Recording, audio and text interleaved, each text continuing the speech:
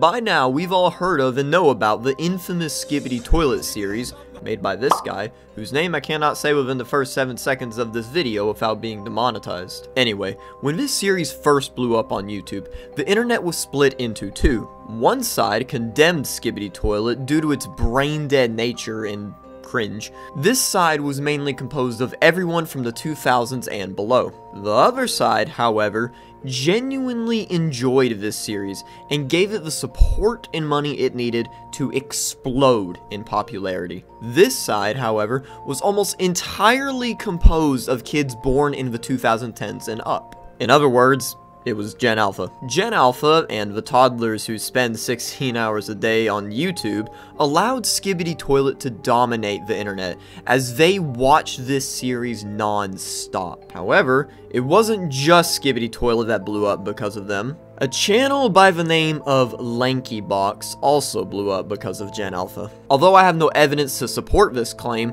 all I'm gonna do is show you part of an intro of a video that has this thumbnail and this title, and after you watch this, I think you'll agree with me. It's so bad, I'm giving you a fair warning to just skip ahead. And I genuinely mean it, because after watching the opening intro, I, no joke, stopped writing the script to this video for 3 minutes and honestly considered if internet regulation is such a bad idea. Anyway, here you go. Adam, what's wrong? Somebody wanted to play Roblox Doodle Transform with me. Oh, then let's play together, and I'll invite Pomni from Amazing Digital Circus to hang out with us. Wait, Pomni from the Amazing Digital Circus? But I have a big crush on her. Yeah, and if you were curious, the next 2 hours of that video doesn't get any better. I can honestly say that I would rather be waterboarded for 10 hours than watch even 10 minutes of that video. Seriously. Do not watch any of that content. I'm not trying to use reverse psychology on you. I am genuinely trying to spare you the 10 years of agony you will experience watching even 1 second of that filth. I would rather you watch the entirety of Skibidi Toilet over that. Anyway, Skibidi Toilet and Lankybox are creations that are allowed to exist because of Gen Alpha. Why though? Why on earth would Gen Alpha watch this disgusting garbage? But more importantly, how? How could it be possible that Gen Alpha created these abominations? How did our children, the literal future of humanity, develop this taste for brain rot content? There's a plethora of reasons for this, with some being more natural and obvious than the rest. However, there is one root cause for it all, and this cause, if not rectified, is why Gen Alpha is on a path that could spell chaos for the foreseeable future. Let's go ahead and quickly get the obvious stuff out of the way. Gen Alpha is mainly comprised of toddlers and young children. These kids, just like you and I once did, will watch just about anything that requires no thinking or movement. The less thinking required, the more they enjoy it. The more colorful, the better. Why would a toddler want to go outside and spray their brother or sister with a super soaker and have to go through all the efforts of changing clothes and drying off when they could just sit in their room and watch someone on YouTube do it? When there's a simpler route, a kid will always choose it. Another thing is, these kids haven't matured yet, so they enjoy content that us older folks would consider toilet humor. No pun intended. Okay, we got the obvious stuff out of the way. Let's get into the nitty-gritty stuff. First off, why is content like Skibidi Toilet and Lankybox so appealing for Gen Alpha? I'll give you a hint. It's not because they're short videos. Skibidi Toilet is short, yes. A lot of the episodes in the series are each under 5 minutes. However, when you look at the garbage that Lankybox produces, the videos are much longer. Also, just throwing this out there, this channel uploads 4 times a day. 4 times a day. These depraved people are content farming, and although I believe in the rule of innocent until proven guilty, I am 99% sure that this channel buys most of its comments. Just look at these. Look at these. I can make a whole video dogging these people, and I just might. So be on the lookout for that in the future. I won't play any more of that brain rot because I care for y'all's health, but there's something these two videos have in common, and it's constant stimulation. In other words, it's the equivalent of a Family Guy Subway Surfer short. There's always some crazy explosion or some cringy sound effect or song being played every 2 seconds. It's to keep those short attention span gremlins watching the videos so they can make more money. It's basically a vicious cycle. These content farming channels produce videos with brain rot edits, which lower the attention spans of kids, which means they need to add more edits to make the same money, and the cycle repeats. It's sad, really. Also, before I move on, a quick little note I'd like to add is that Gen Alpha isn't technically the first time we've seen something like this. Not to this degree, maybe, but don't act like we, Gen Z, didn't have our fair share of cringy videos and weird obsessions when we were little. Because yes, we did.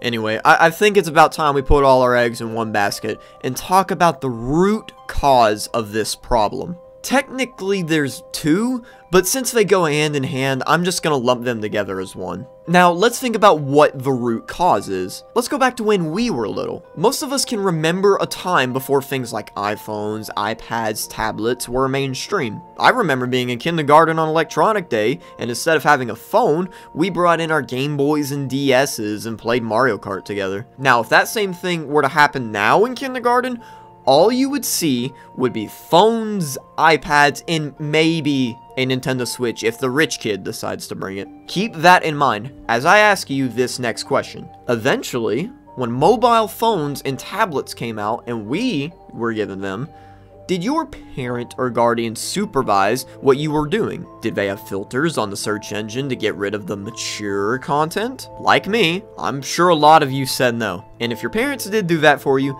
then please thank them, because believe me, no child should even have the opportunity to go on the Live Leak and watch a Chinese steelworker have his arm ripped off. And there lies the problem.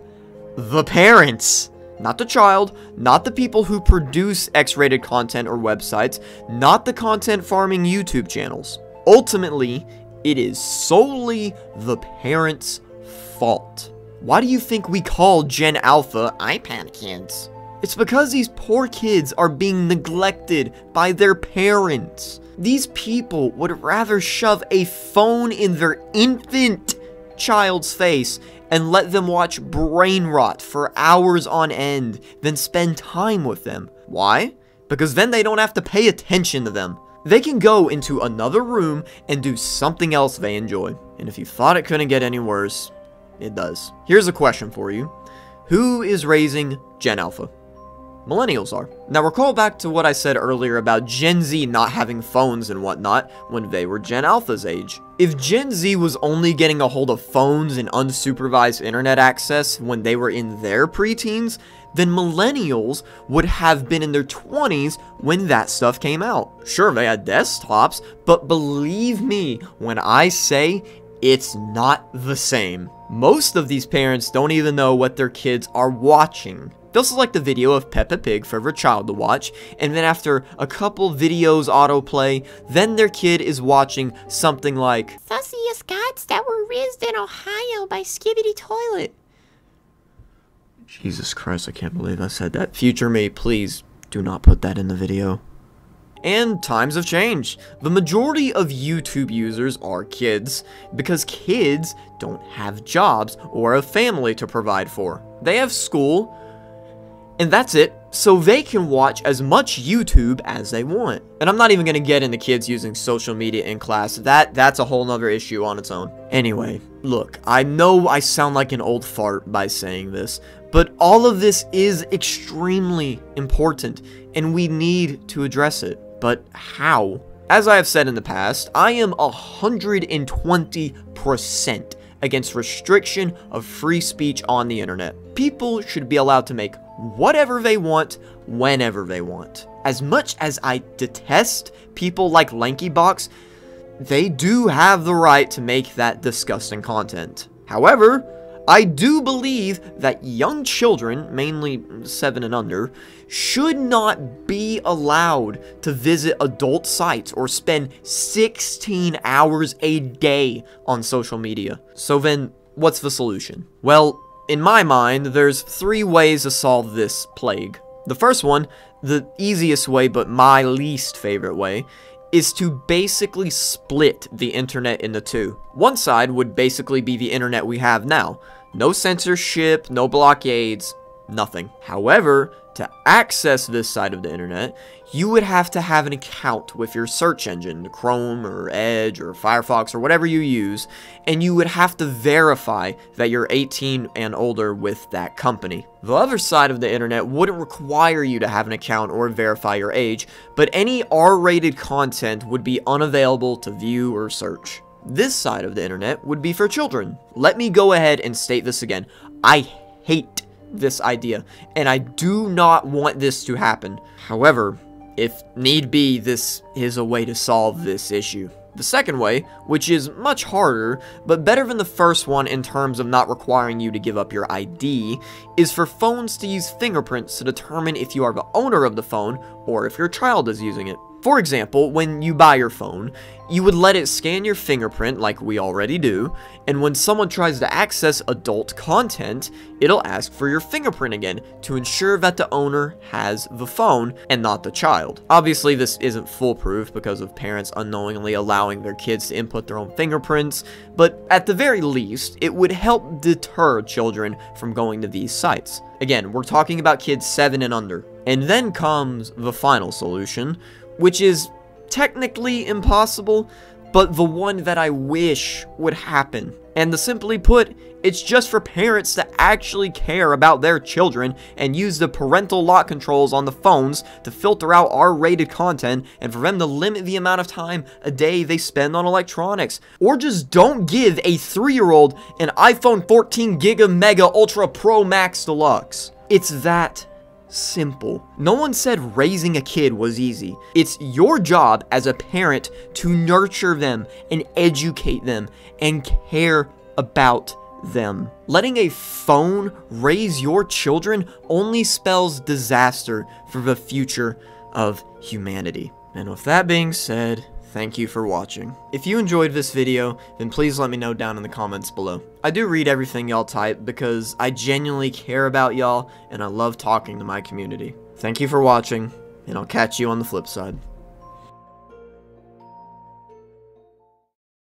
Yeah, so basically that whole video was just me going on a rant.